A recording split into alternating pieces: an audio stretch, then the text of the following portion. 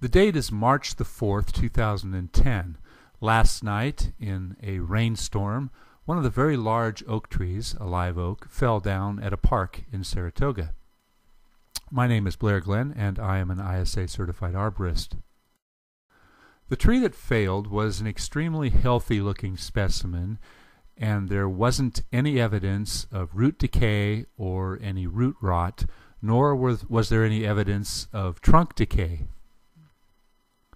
There are two trees that are adjacent to the tree that failed, the one valley oak and another live oak. A close inspection of the root ball shows that much or most of the root ball came up out of the ground without a lot of severing. Some broken roots, but there's a very large root ball that exposed itself.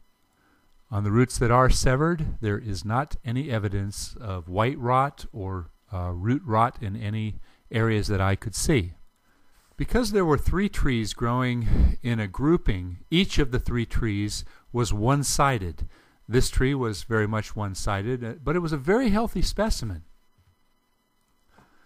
In a tight, crowded environment, oftentimes the trees will grow at a slant and they will lean towards the outside where they can get their own bit of available sunlight.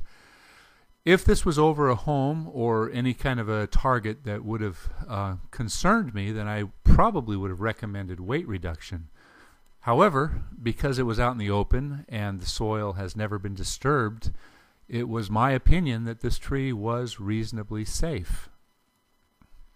And if you'd have asked me a couple of days ago what I thought of this tree, I would have said I thought it was fine.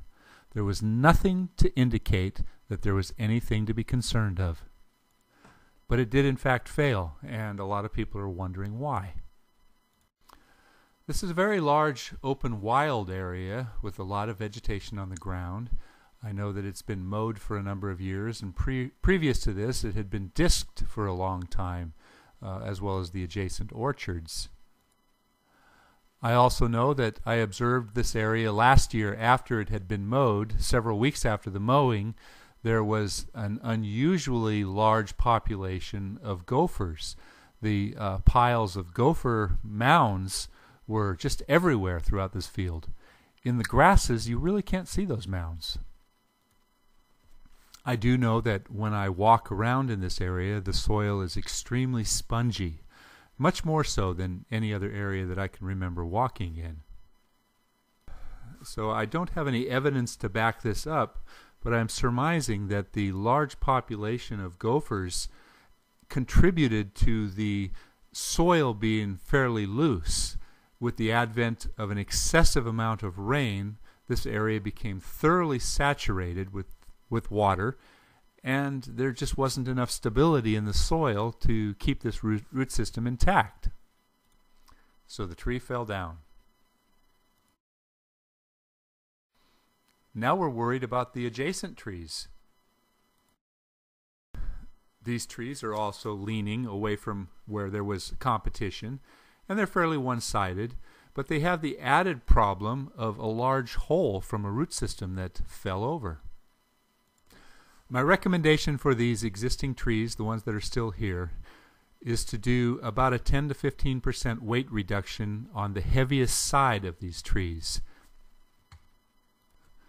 Now, with rain forecast in the near future, the possibility of this hole becoming a small pond and further destabilizing this area, adding to the existing weakness on the two other trees, leads me to recommend filling this hole as soon as possible.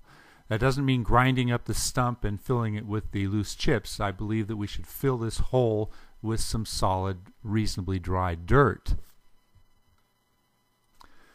Finally, my last recommendation kind of goes against all the rules of arboriculture, and that's going to be to compact this area somewhat. Back drag a bucket without disturbing the soil, but pressing it down. I would like to see some of these gopher holes be crushed, and I'd like to see this soil be pushed back down a little bit. I don't know about adding extra fill, but that may be something else to consider. This should only be done at the side away from the lean. The back side that it's leaning into should be left completely intact, and nothing should be touched in those areas. Other than the weight reduction, the compaction, and the filling of the hole, I can't make any other recommendations for this scenario, and frankly, I am quite surprised that it happened in the first place.